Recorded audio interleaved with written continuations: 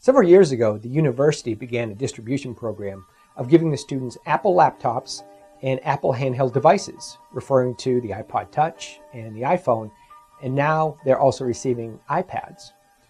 Well, Dr. Jennifer Bryant and I were looking for a way to incorporate a clinical perspective into their integrated basic health sciences laboratory.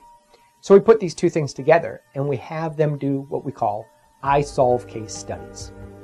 At the beginning of the lab, they receive a piece of paper that describes a patient's symptoms, their medical history, some lab test results, and their first task is to solve for the diagnosis for the patient, and this is where they use their iOS devices.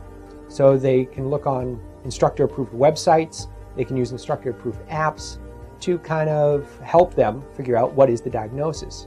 And once they've gotten the correct diagnosis, we check it, then they move on to solving the rest of the case study and filling in information about additional risk factors for the disorder, also answering questions about the etiology and pathophysiology of the disorder, and also looking up common treatments.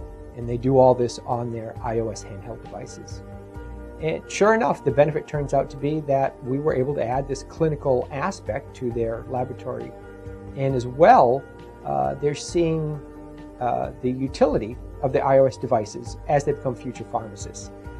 It seems today's pharmacists are more so using resources they have on them, like cell phones and smartphones and handheld devices, rather than relying on desktop computers and laptops.